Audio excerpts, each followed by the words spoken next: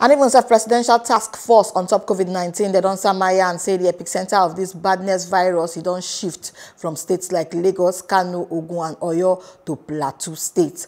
The chairman of the task force, Boss Mustafa, will still be the secretary to the government of the Federation in Sama this one-for-one press briefing inside Abuja.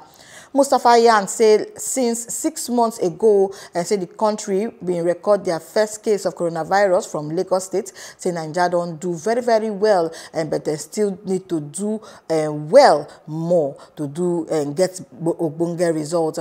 And so Yan said the PTF could still like to draw Nigerians' attention to small change for the epicenter of the virus. And still on top of the matter, the task force national coordinator Dr. Sani Aliyu Yan say no plenty coronavirus related death for inside Obodo Nigeria compared to some other parts of the world and sake of our youthful population.